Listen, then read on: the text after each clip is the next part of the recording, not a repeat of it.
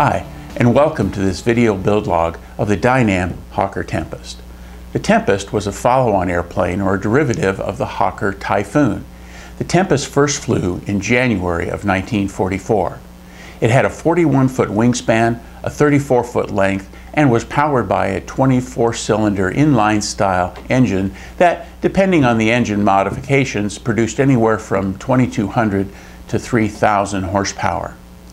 The Tempest had rather anemic high-altitude performance, and so the British developed tactics to make use of its powerful and fast performance in low to intermediate altitudes.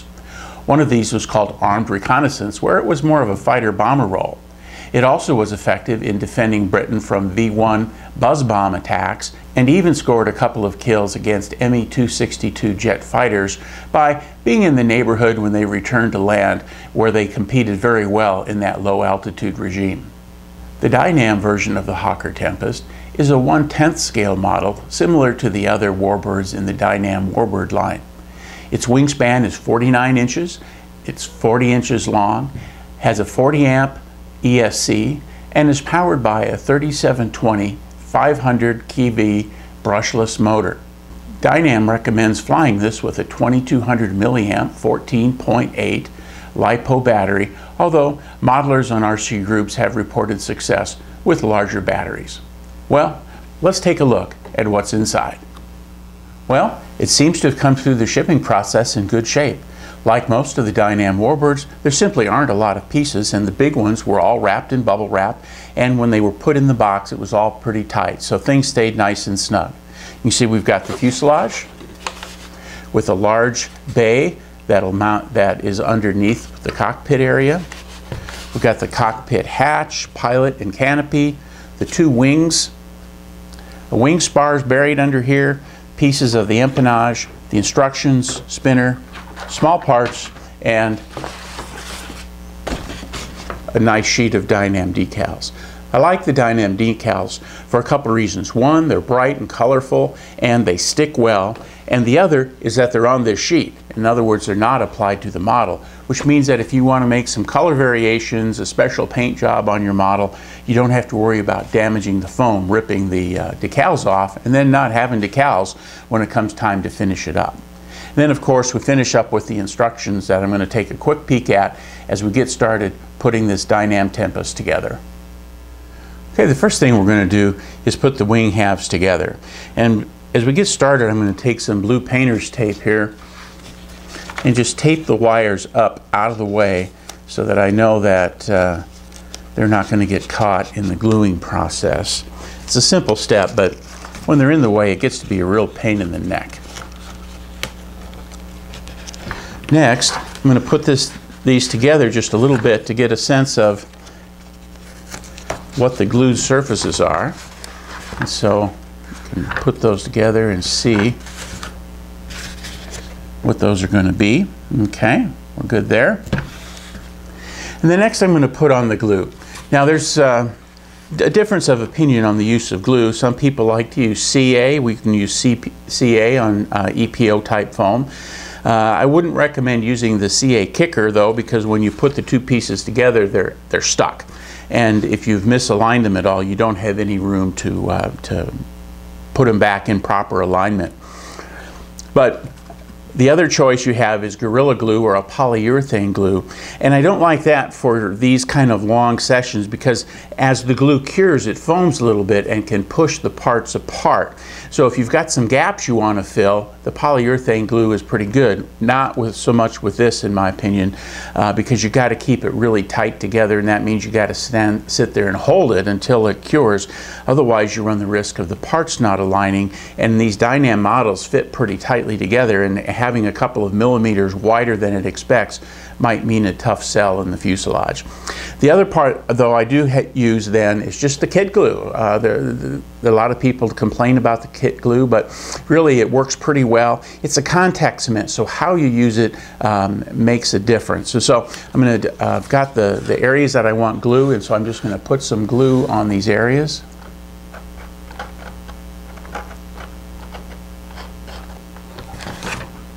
Now to the other side.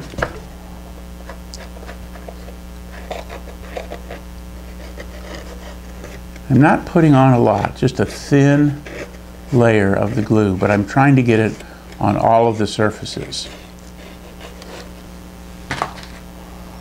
The next thing then I'm going to do is take the spar. They call it a glass rod in the instructions. Place it in the wing. And then the other wing. But I'm not going to put them together quite yet, or actually I'm just going to kind of push them together, get that glue to touch one another, and then I'm going to pull it apart. Now you can see that I've got a little bit of threads coming between that. That means that the glue is starting to cure in the air, and that's the contact cement part of this, this whole thing. So I've been watching my watch. Since I finished applying the glue, it's coming up on a minute right now. I'm going to go about another 20 seconds, and then I'm going to push these two pieces together, and I'm going to find that they stick pretty well, enough to be set aside and finish curing. Okay, the time's up, so we're just going to push this together. I've got a little bit of time with this kind of glue to make some adjustments. Apply some more tape to try to keep them tight together.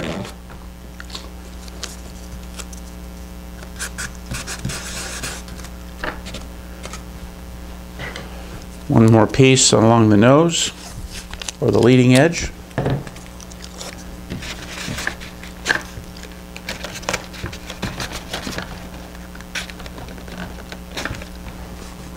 Okay, now the next step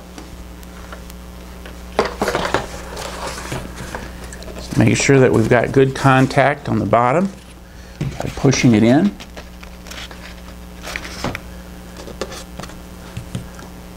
I'm going to put a little bit of glue here on the sleeves for the wing bolts. Drop that in. Get the second one. Again, a little bit of glue. And then again, we've got it here on this back side.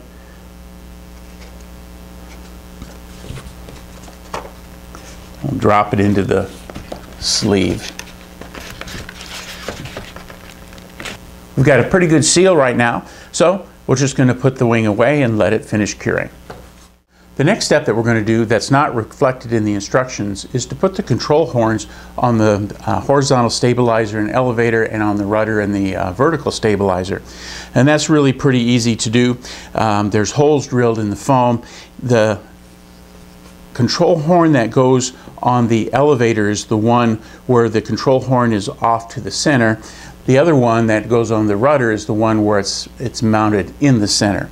Now there are 4 flat small screws that come with the kit, and you're going to want to use these. These are more like metal screws. They're not the large threads, and they're not pointy. So make sure you get the right screws to put that in. Now what I like to do is I like to put just a little drop of glue where I'm going to be putting these control horns for just a little extra security on both the top and the bottom. And I say a little drop of glue, I mean just a drop. And we'll put the screws through the holes here, and then place them in the 2 holes and push them through. Really, that's all there is to it. Now, for those of you who have put these models together, you're well familiar, but remember the control horn points forward, and the flat part where the holes are right here goes right in line with the hinge line. Take the smaller of the 2 plates and arrange it so that it's perpendicular or matches the side that we had with the on the other side, as opposed to if I have it backwards, it's going to sit kind of cattywampus on the top of the elevator here. So I've got the holes pretty much aligned, and now it's just going to be a matter of twisting them in.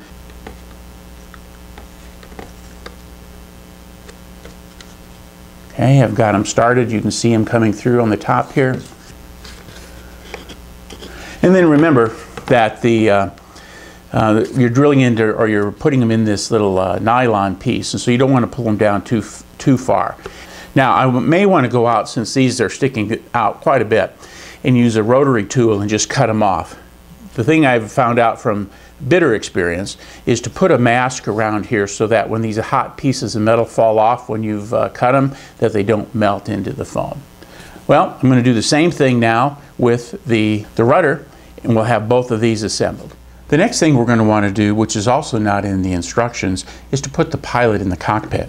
Now the pilot is a nice model. He's about the right size, and he's painted up to be of the era that this model's flying. So it's a nice pilot figure. Now when you put the pilot in, you're going to discover, if you put him down on the bottom, that he's like sitting in a well, and he would just be looking at the instrument panel. So this marks really the first kind of changes I'm going to make to the kit, or little modifications. So what I've done is I've got a couple of pieces of Depron foam, that 6mm Depron that I had in my workshop, and I just glued them together and then traced the outline of the pilot pretty close here along the bottom. That's going to raise the bottom of the cockpit where the pilot sits up by about 12mm, and I'm just going to glue that in. So let me do that now. I've dry fitted this already, and I know that with these 12mm the pilot's going to look right out through the front of the windscreen. Get a little on the bottom since it's this contact cement.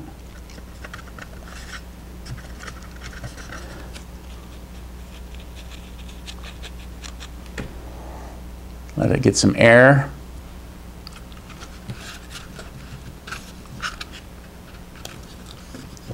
Next is going to come the pilot.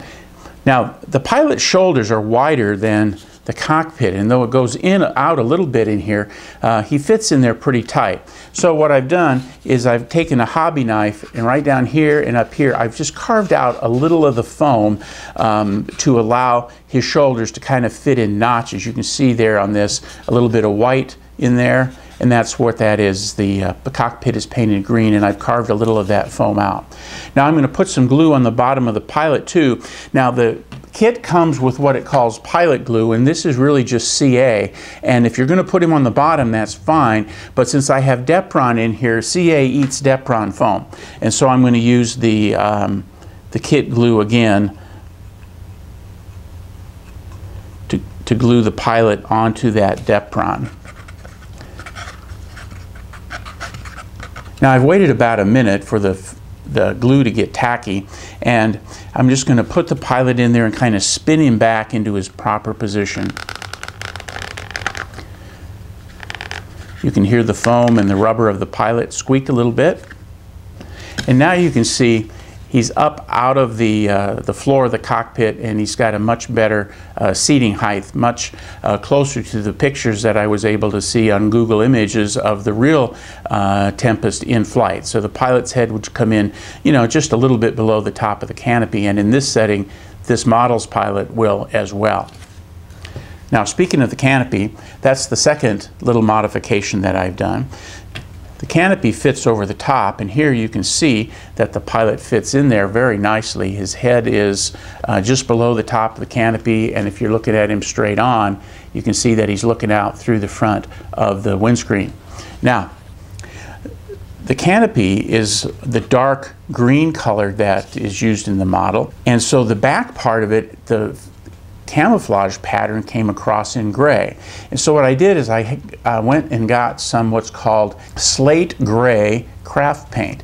Now this craft paint is just available at Michael's or Joann's Fabrics, that kind of thing.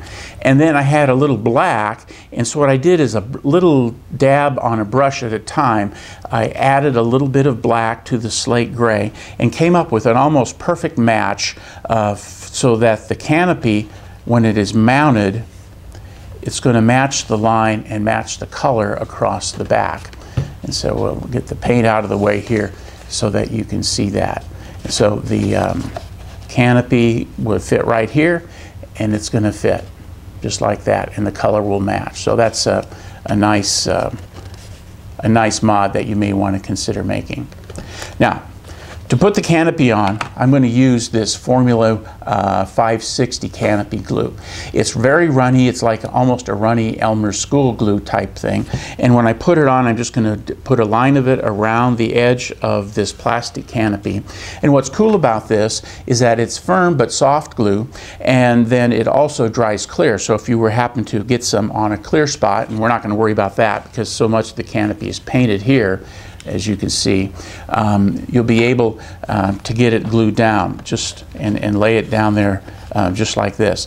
I'm not going to do that right this minute. I'm going to let the fumes and stuff from that contact cement get out of there before I trap it in there and run the risk of discoloring the plastic. So I'm going to set this aside and know that I'm going to come back and glue it in with this canopy glue. Now the last thing I'm going to do before I put the canopy on is I'm going to put the instrument panel in, and Dynam provides a decal that came with the kit, so I'm going to peel that off and pop that on the front of the cockpit to give it just a little bit more scale appearance.